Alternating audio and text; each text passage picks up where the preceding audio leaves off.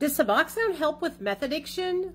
What's up, you guys? My name is Nicole Pludre. I'm a person in long-term recovery, and I utilize suboxone as a form of recovery tool. I've been on it for almost 9 years, and it completely saved my life. And I also love talking about drugs, addiction recovery, and so much more. Please do not pay attention to my pimple. I broke out. But I wanted to talk about suboxone and meth addiction because I get a lot of comments from people asking me, why am I on suboxone if I was addicted to meth? And the short answer to that is I was not only addicted to meth, you guys. I was a poly-substance user. I was addicted to multiple substances at the same time. And when I got sober, I was addicted at that time to opioids, intravenous opioids. I was shooting up Roxy's. This is before fentanyl was in the supply as well. I was shooting up Roxy's, Dilaudid, morphine, and then I was also addicted to shooting methamphetamine and cocaine, and I was taking Xanax, Xanax or Klonopin. I didn't really like Valium. And so when I got on suboxone specifically for my opiate use disorder, not for methamphetamine. But I do want to share something with you guys. Since getting on suboxone, it has helped me in all areas of my life, not just my addiction to opioids. It has helped me with all my addictions, really. It has helped me to not obsess over drugs all the time, and it has been an instrumental part of my recovery.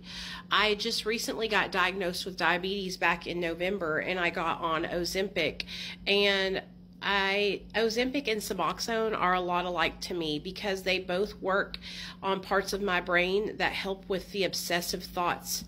Suboxone works on the part of the brain that thinks about drugs all the time, and then Ozempic, semaglutide, works on the part of the brain that had me obsessing over what I was going to eat every single day. And so it has been a miracle for me being on suboxone because it has helped me with all my addictions. So a lot of people always ask me that, and I wanted to tell you all that. In my opinion, though, if you are only addicted to a stimulant, I would not get on suboxone because suboxone is a partial opioid agonist. You will have to taper off of it to get completely off of it. So if you're only addicted to stimulants, you would be getting dependent to suboxone, which is an opioid.